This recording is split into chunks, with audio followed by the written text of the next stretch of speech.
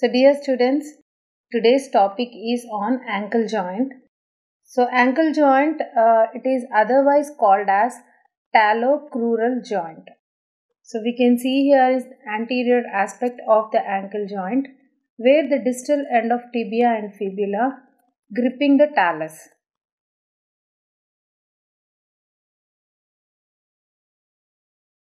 And we can see the articular surface of talus. So it is otherwise called talocrural joint. So the movements which are happening at the ankle joint are dorsiflexion and plantar flexion. Ankle joint is a strong weight-bearing joint of lower limb. So if you see the type, it is the synovial joint of hinge variety.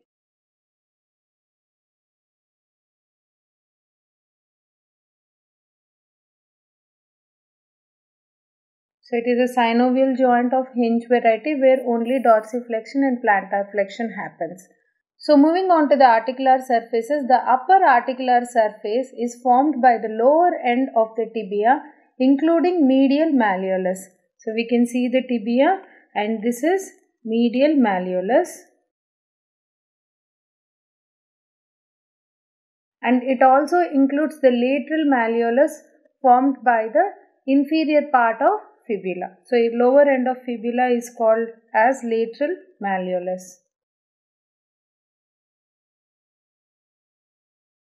So this forms the superior or the proximal articulating surface, and the lower or the distal articulating surface is formed by the articular surfaces of upper, medial and lateral aspect of talus. So superior, medial and lateral aspect of talus.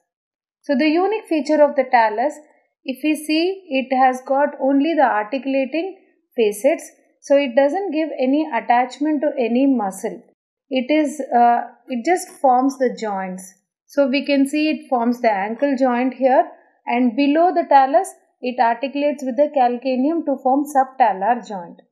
Let's see the factors which provides stability to the ankle joint. So passive factors are the medial and lateral ligaments. So we can see here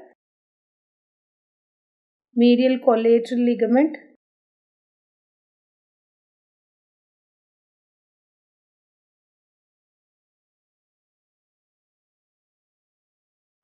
so medial and lateral collateral ligament complexes, like medial ligament is called as the deltoid ligament, which is one of the strongest ligament in our body, which protects the ankle joint on either side, medial collateral and lateral collateral ligaments.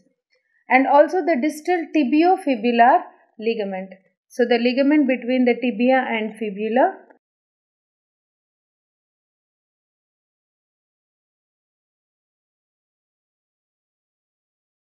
Ligament also protects the ankle joint. So because of this ligament, it deepens the tibiofibular socket posteriorly by inferior tibiofibular ligament. So posteriorly the socket is deepened. This is the anterior view.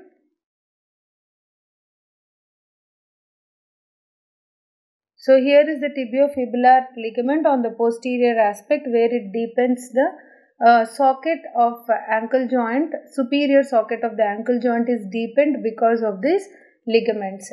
And apart from the ligaments, even the tendons crossing the ankle joint, there are 4 tendons which cross the ankle joint anteriorly and 5 tendons which cross the ankle joint posteriorly, which protects the ankle joint.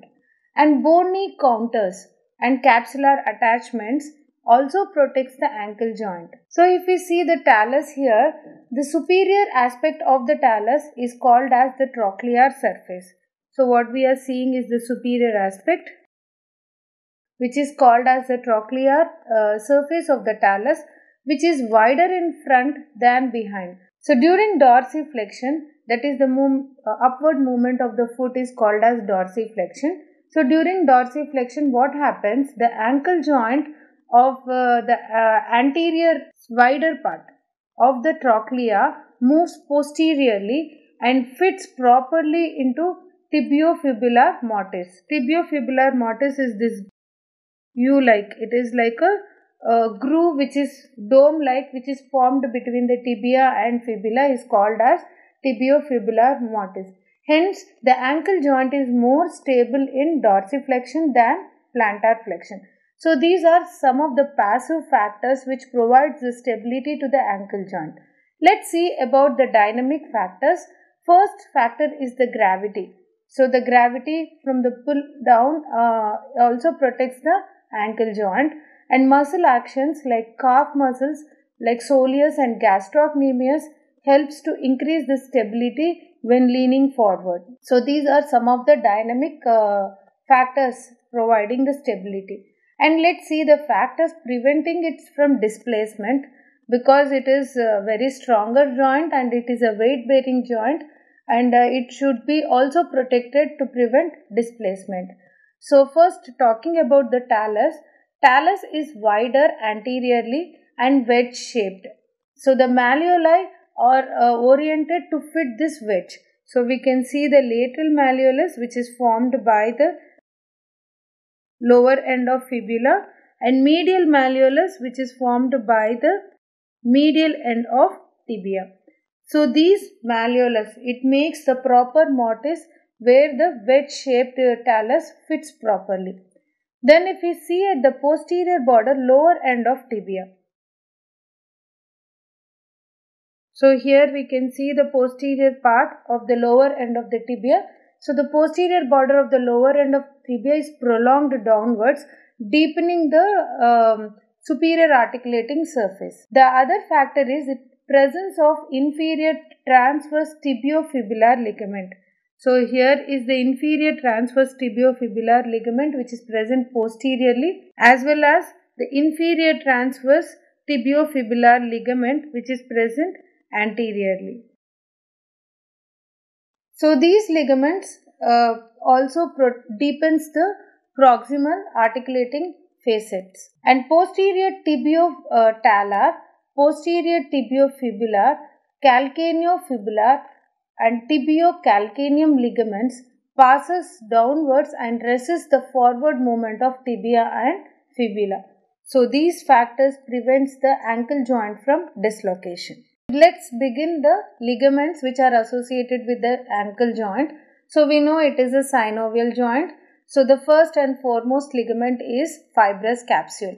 So, it is surrounded by the fibrous capsule completely, and it is attached to the articular margins of the joint all around the two, except posterior-superiorly, where it is attached to the inferior transverse tibiofibular ligament.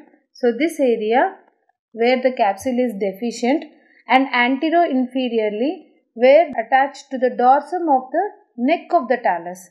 So, the dorsum of the neck of the talus, here anteriorly it is deficient, and where we see the attachment to the dorsum of the neck of the talus at the same distance from the trochlear surface. So, the joint capsule is thin in front and behind to allow the hinge movements and of the joint, whereas the capsule is thicker on the either side, where it blends with the collateral ligaments. So, inner aspect of the joint capsule, it is lined by the synovial membrane. So, synovial membrane lines the inner surface of the joint capsule, but it ceases at the periphery of the articular cartilages, and a small synovial process extends upwards into the inferior tibiofibular syndesmosis. So, beginning with the tibio-calcaneal ligament, it attaches from the tibia to the sustentaculum tali of calcaneum. So, it is a little deeper, and it attaches between the tibia and sustentaculum tali. Next, about the tibio-navicular ligament. So, this is the tibio-navicular part. So, the tibio-navicular part of the deltoid ligament attaches to the spring ligament, which is called as plantar calcaneo-navicular ligament. So, you can see here, this is plantar calcaneo-navicular ligament. Here it is. So, this tibio-navicular attaches to the spring ligament, which is a ligament of the arches of the foot, and it prevents over-eversion of the foot, means outward movement is called over-eversion of the foot, and helps to maintain the medial longitudinal arch.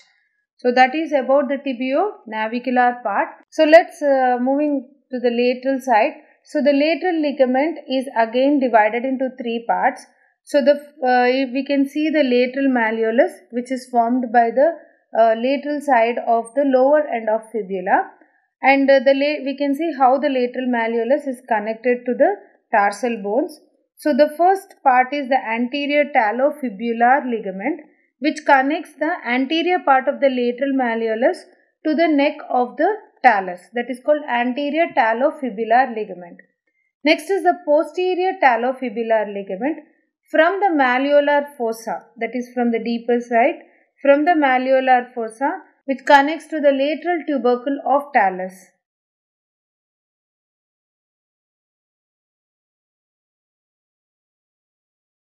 So posterior talofibular ligament is not that clearly seen on the lateral side because it attaches to the malleolar fossa. Malleolar fossa is present on the medial aspect of the fibula. And the third part is the calcaneofibular ligament, which connects the calcaneum with fibula, that is from the notch on the lower border of the lateral malleolus.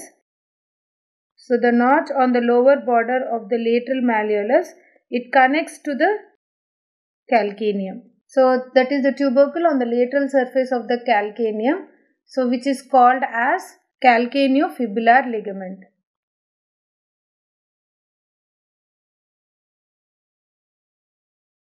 So these are the three parts of the lateral ligament, and lateral ligament is most frequently injured than the medial ligament. The injury occurs primarily by the accidental inversion of the plantar flexed foot, and because it prevents the mainly over inversion. We know the deltoid ligament prevents the over eversion of the foot.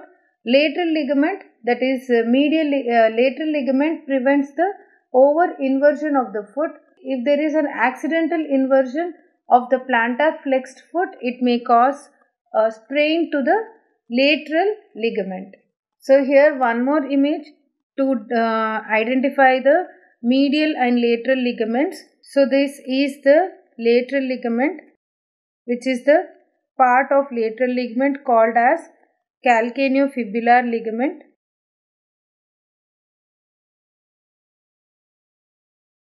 And we can also appreciate the medial ligaments from the posterior aspect.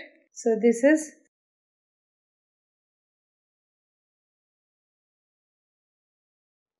tibio-calcaneal ligament, and this is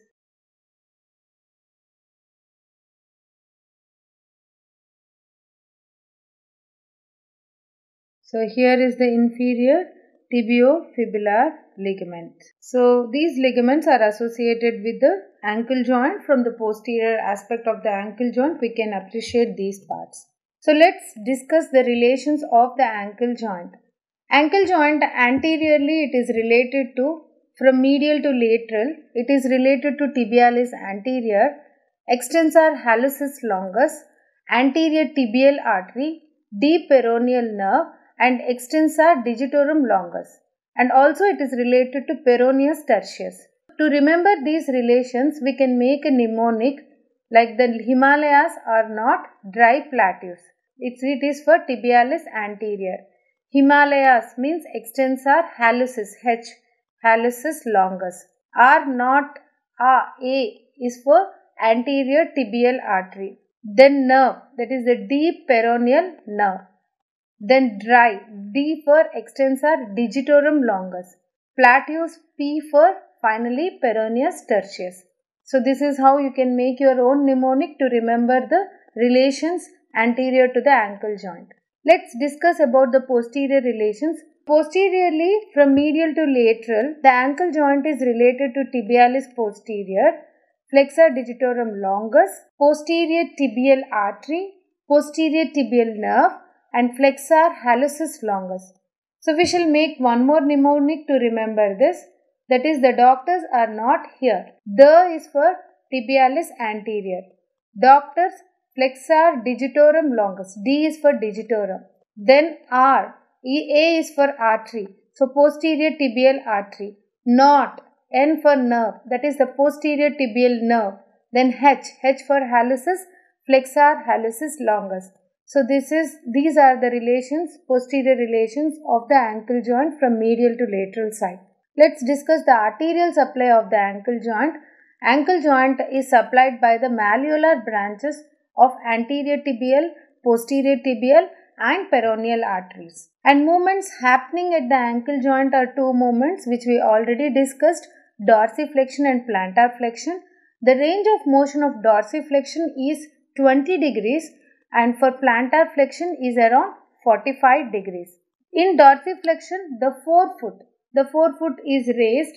The angle between the foot and the leg, that is the dorsum of the foot and the leg, is diminished. And it is closed packed position for the ankle joint with maximum congruency of the articular surfaces and tension of the ligaments. So the ankle joint is more stable in dorsiflexion. Let us know about the plantar flexion. So in plantar flexion, the forefoot is depressed down where the angle between the dorsum of the leg and the foot is increased. So in this position, the joint is loose packed position of the ankle joint where the joint is unstable in plantar flexion. So let's see the muscles producing these movements. Dorsiflexion is by tibialis anterior. The accessory muscles which cross from the anterior are extensor hallucis longus, extensor digitorum longus, peroneus tertius. So these are all accessory muscles. Then plantar flexion is mainly by gastrocnemius, soleus. So and it is also caused by the tibialis posterior, which is posterior muscle, plantaris muscle, and flexor digitorum longus, flexor hallucis longus also. So all these are the posterior relations which forms the plantar, which helps in the plantar flexion. Let us discuss about some clinical aspect of the ankle joint. So Pott's fracture, which is otherwise called as Dupuytren's fracture. It is caused by the forced eversion of the foot and involves the lower end of the fibula and often accompanied by the fracture of the medial malleolus and rupture of deltoid ligament. So that is about the Pott's fracture or Dupuytren's fracture. Next, we shall move on to ankle sprains, which are very common. So the excessive stretching or tearing of the ligaments or at the ankle joint are termed as ankle sprains. So the ankle sprains are usually caused by the falls from the height or twist of the ankle. So when the plantar flexed foot is excessively inverted, then anterior and posterior talofibular and calcaneofibular, which are the lateral ligaments, will get stretched and torn. The anterior talofibular ligament is most commonly torn among the lateral ligaments. So the anterior talofibular is often affected. So when the plantar flexed foot is excessively everted, the deltoid ligament is torn and also there may be eversion fracture of medial malleolus. So the inversion sprains are more common than the eversion sprains because deltoid is more stronger than the lateral ligament. Deltoid is the medial ligament. So after fractures, let's move on to the dislocation of the ankle joint. The dislocation of the ankle joint are rare because it is a very stable joint due to tibiofibular mortise. However, whenever the dislocation occurs, it always accompanied by the fracture of one of the malleoli, either medial or lateral malleoli may be involved in fractures along with the dislocation. So this completes the clinical correlation and normal anatomy of ankle joint. Thank you.